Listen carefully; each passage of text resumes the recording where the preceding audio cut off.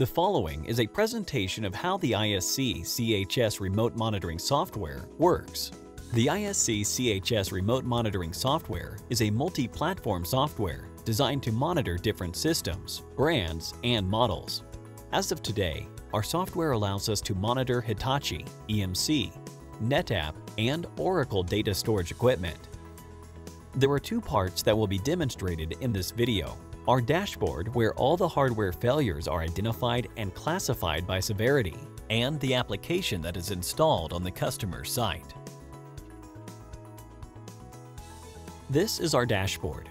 Currently, we are in the Pending Issues tab. As soon as a hardware failure occurs at the customer's site, it is shown in our dashboard. It is automatically color-coded by the type and severity of the failure. For example, red will be for critical failures, orange for serious, yellow for moderate, light yellow for service, and blue for network issues, like when the customer's systems is not calling home. Our support engineers would open a service ticket by clicking on the check mark and then assigning a service call number, which will be tracked in the ISC service call software. Once a call has been opened, a case number moves to the Acknowledged Issue page, where it will remain until the case is closed. When the case is completed, the support engineer will click on the X to close the case. The case number is then moved to the Pending Verification tab. The case number will remain on this tab for 24 hours. The reason for that is in case ISC-CHS software opens another call with the same serial number and the same failure. It will open the same case number and not allow us to open a new case. That means that more root cause analysis is needed to be done to correct the issue. The dashboard is also used to enter the customer systems information that will be used in the installer as well as for tracking purposes. The steps are as follows.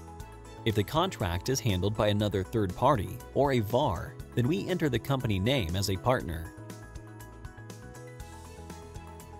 I am going to make up a partner's name, ISC Group. Then we will select the company, which is actually the customer or end user. In this case, I am selecting the partner and assigning a company under that partner's name. I have named this company XYZ Company. Once it is done, I will select and enter the different sites that will be covered under the partner. In this case, ISC Group, the company, which is XYZ, and I am going to assign two different sites. The first one will be the California site, and the second one we will assign to the same partner, company, and we are going to call it the Oregon site. Now we have the partner, the company, and two different sites that we will be monitoring. Now, I will add the devices that will be monitored at the two different sites. In this case, I'm going to add the Hitachi Enterprise Unit. We'll select the Hitachi HUS VM.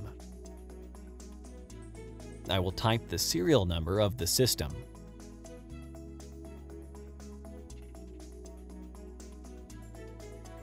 And then we will assign that to a partner, company, and site, and in this case, the California site. In most of them, we put a description for that particular system and save it. Now I'm going to add a NetApp unit. And let's select for this example, the FAS6280. We will assign to the same partner, ISC Group, the same company, XYZ. And we will assign it to the California site as well. Type in the serial number of the first controller. I am also typing the IP address of that particular controller.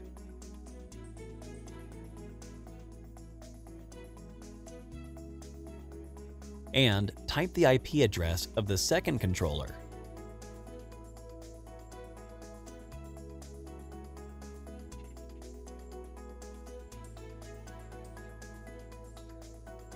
And let's put the second serial number.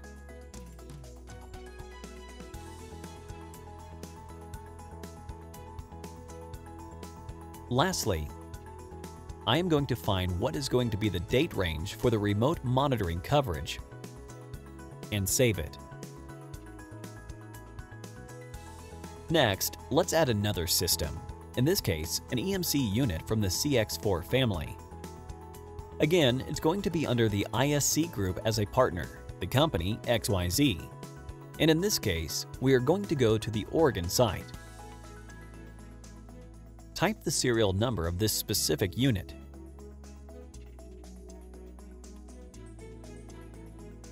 The IP address of the first controller,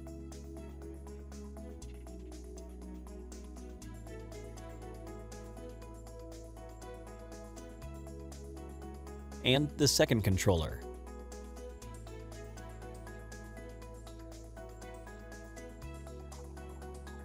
We already see that the date is for 1 year of remote monitoring coverage, and save it. And that is how we enter all the information for the systems we monitor. We can see that we have the 3 systems that we just entered right here at the bottom of the page. Now that we have the systems logged into the database, we can now create our installers and send them to the customer. This is a tool we use to create the installers. I am going to create an installer for the first site in California. I will select the partner, in this case ISC Group, the site, California. I will select the type of network connection that will be used, which is either web services, FTP, PCA modem, or RAS modem. In this case, we will select web service. We also have available a proxy server option, in case it is required by the customer for highly secure networks. Now, I'm going to add the devices. And we know that at this site, we have a Hitachi Enterprise. And I can now see the serial number, and we save it and add it to the list that will be installed. Now, we also have a NetApp unit at the same location. So, I look for NetApp and find the serial number. I save it, and it is added to the list. Now, we have the Hitachi Enterprise unit and the NetApp FAS6280. Now that I have the 2 devices there, my next step will be to create the installers. So, I create the installer, and I basically want to paste the file to the desktop.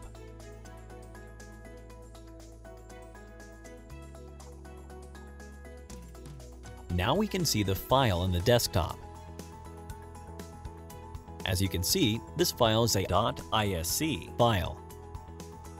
This will allow us to email this file, which is just the size of about 1.5 megabytes. Once it is into the customer will paste this application in the desktop of the server that is the same network as the units that is to be monitored. Once installed, the only thing the customer needs to do is to rename the file and change the .isc to a .exe, which will make it an executable file. Now, we will open the file and the end-user license agreement will appear. The customer has the option to install it in a different location, or leave it in the C drive that is in the other program. Click OK. It will self-install. And now we see the 2 units that we have. The Hitachi Enterprise and the NetApp units are here.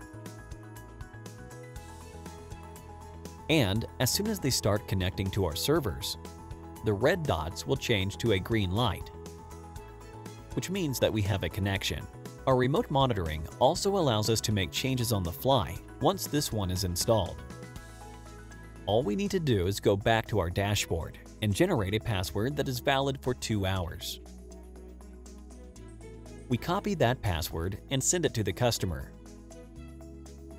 Then the customer double-clicks the logo on the Hitachi remote monitoring on his desktop and takes the password, and that will allow them to make changes to the actual remote monitoring. We can make changes to the type of communication, web server, FTP, PCA modem, or RAS modem, and also add new equipment that will be monitored. For example, we can pick from the different systems that we monitor, and in this case, let's pick Storage Tech Library. And we will enter the serial number, user, password, and all the information that is needed for us to connect to that unit and save it. We can also add another Hitachi Enterprise server and serial number. And that is all that is needed. There is no need to reinstall the software again. This concludes our presentation. We hope you enjoyed it. For more information, please email us at sales@iscgroupllc.com or call us at 1-877-472-8273, option 2.